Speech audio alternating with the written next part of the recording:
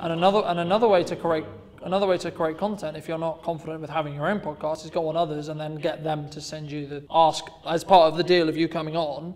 You get access to that material, and or you just film it yourself. So you bring in a camera crew like this and point the camera at you. You're on someone else's podcast, but you're going to have a conversation, and all you're looking for is a soundbite. I did a podcast a couple of weeks ago. We were talking about advertising brand values. We talk about Gillette, right? Gillette a couple of years ago decided to go from alpha male branding, and all of their advertising was, I'm a man and I use Gillette, right? That was their branding. And then they decided to do something very feminine. Sales went,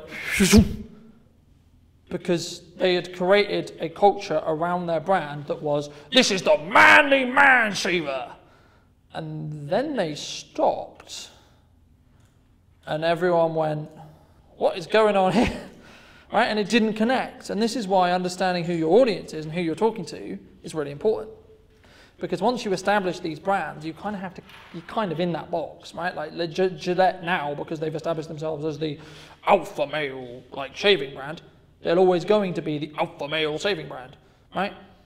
They can change it, but they have to then commit to that change, and they have to have a longer conversation around how they're going to change it.